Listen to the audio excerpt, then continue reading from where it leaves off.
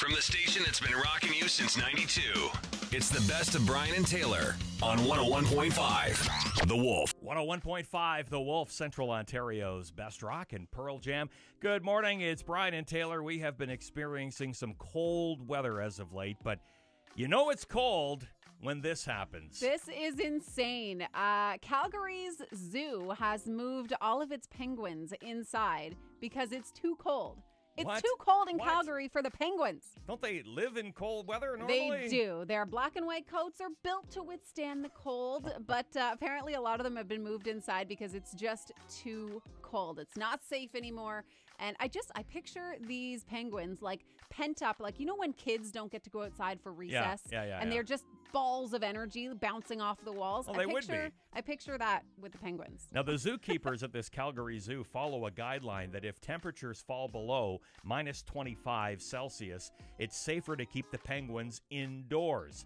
And temperatures have averaged minus 28 in recent days. And with the wind chill, it can feel more like minus 40. So they say it's not safe for the penguins. They move them inside. Now, the zoo has 51 penguins in its flock. There are several different species, mostly king penguins. So they tend to live in milder climates than the emperor penguins, which are in the Antarctic. So I knew there were lots of types of penguins, but I didn't realize that they all had such specific lifestyles. Yeah, now at the Calgary Zoo, king penguins spend their winters waddling around in open air, but with the cold temperatures, they have been all huddled inside. First of all, I want to know what any other animals at the zoo are thinking about this. Yeah. How come they get to go in? If they're forced to be stuck outside, probably not. I guess they all go inside. The other thing is, you just picture all of these penguins now that have been huddled inside. They've got their like tuxedos on. That's what it looks like they're wearing their tuxedos, right?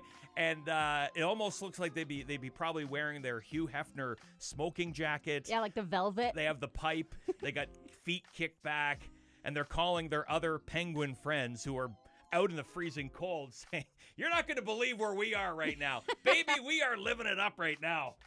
Wolf Mornings with Brian and Taylor. Weekdays 5:30 to 10 on Central Ontario's best rock. 101.5 The Wolf.